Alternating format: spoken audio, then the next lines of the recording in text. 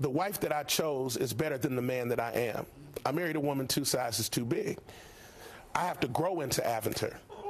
She's a coat. I still can't fit her. She's bigger than me. And she's had to cover me while I grow up.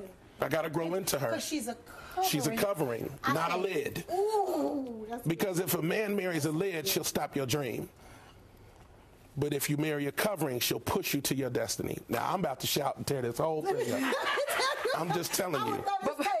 All the way out of this studio. Let me tell you something. My wife has endured more pain birthing me than both of our children.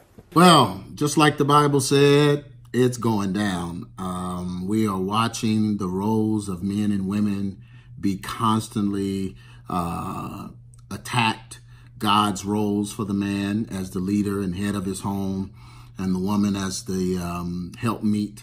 These things are being just trampled over by so many preachers today. And it's happening because these preachers know how to make money. Right now, women make up a greater part of the workforce than men in our nation.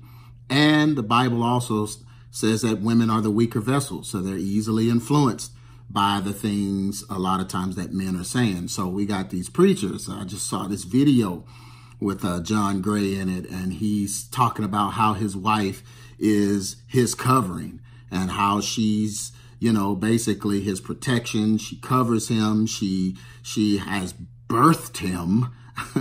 And I mean, this is role reversal at its finest, y'all. This is so demonic. But, you know, this is the brainchild of T.D. Jakes, who started the whole empowering the woman movement when he came out with God's leading ladies, which leading ladies is not biblical because the man is the leader. Not to say that women can't, you know, work or do other things, but at the end of the day, God's way is God's way. It doesn't change for society. He doesn't change. He said it's the same yesterday, today, and forever.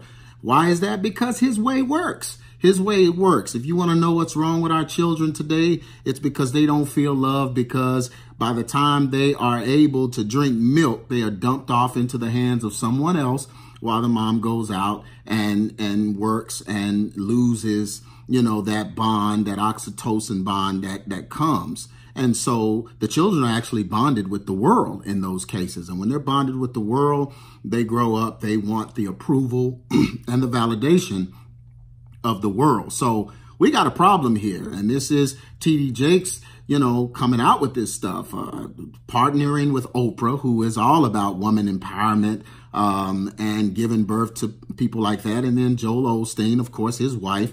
I mean, when he's with her, she corrects him. She, you know, pretty much acts like she birthed him. And this is the ministry that John Gray came out of. Now, remember, John Gray was on the show The Preachers, where he let RuPaul do a prayer. They all bowed their heads and RuPaul led the prayer. So that tells you right there the testicular fortitude that this brother has. I mean, you let a drag queen lead you in prayer.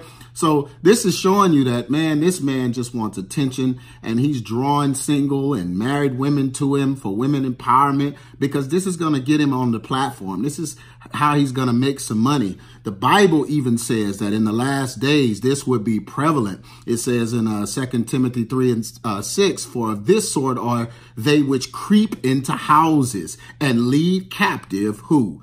Silly women laden with sins, which means that they're regretful for their sins or their shame or what they've been through, what they've done. It says, and they are led away with divers lusts, meaning that men are saying things that lead them away from truth and sound doctrine. In my video, Single, Saved, and Content, I dealt with this issue, and I dealt with how women are being led astray by these false preachers and false prophets and different ones who seek to, to use their platform as an opportunity to coerce women and to convince them that they are the leader and that they should be out front and that the man should submit to them.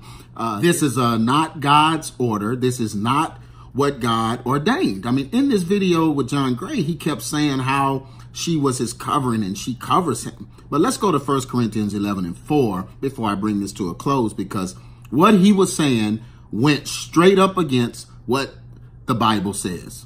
Every man praying or prophesying, having his head covered, dishonoreth his head. So that means that a man is not supposed to be covered by another man, and he's definitely not supposed to be covered by a woman. She's not his protector, his provider, his priest. She is not the covering. The man is. 11:5 says, but every woman that prayeth or prophesied with her head uncovered dishonoreth her head, for that is even all one as if she were shaven. It's just plain and simple here. For if a woman be not covered, let her also be shorn. And then if we go down to 11:7, it says, for a man indeed ought not to cover his head, for as much he is the image and glory of God. But the woman is the glory of the man. This is why the man is the covering of the woman. For the man is not of the woman, according to the Bible, but the woman of the man, meaning she came from man. So she can't be the covering of a man. Neither was the man created for the woman, but the woman for the man.